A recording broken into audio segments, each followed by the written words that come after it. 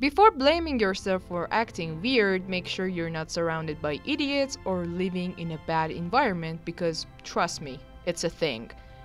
Whether you live in a busy city or a small quiet town, your surroundings play an important role in your overall well-being. Urban and rural environments. Let's start with comparing urban and rural environments.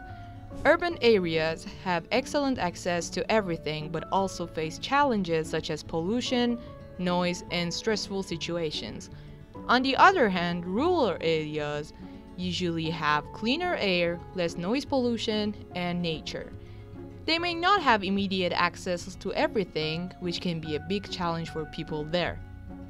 Environmental factors. Next up is environmental factors such as air and water quality, access to green spaces, and even food availability.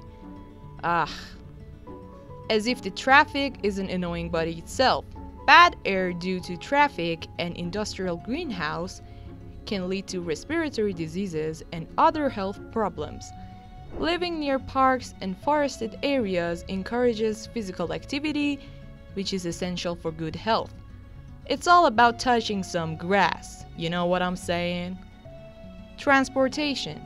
If you spend hours in traffic every day, that can majorly affect your physical but mostly mental health.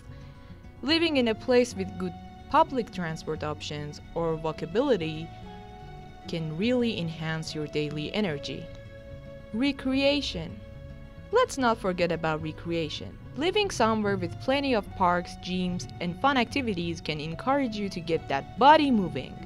If you're stuck in a place without good options, it's easy to slip into a couch potato lifestyle. In that case, the only activity that you'll be doing would be typing on your phone or changing channels on TV. Community. Living in a tight-knit neighborhood where people care for each other can seriously enhance your mental health. A supportive community can provide friendship and reduce loneliness. Strong community connections can lead to lower stress levels and a sense of belonging, while isolation can have the opposite effect. How well you feel connected to your community can directly affect your happiness. Economic status. Social and economic status is an aspect that is influenced by geography. Areas with low-income populations may face inadequate access to good food, safe housing, and health services. And this may lead to many illnesses. Food. Speaking of good food, living in a city means more options for eating, but are they healthy? Obviously not. Remember, eating junk doesn't help your health. So, location plays an important role here. Don't get tempted by your local fast food restaurants. Fight the urge, stay strong, you got this. Economic stability. It's all about the money, baby. It does affect your stress levels. Living in a financially secure area means less worrying about other stuff. Why? 'Cause you're rich. Of course you have access to nice things, nice neighborhoods, and etc.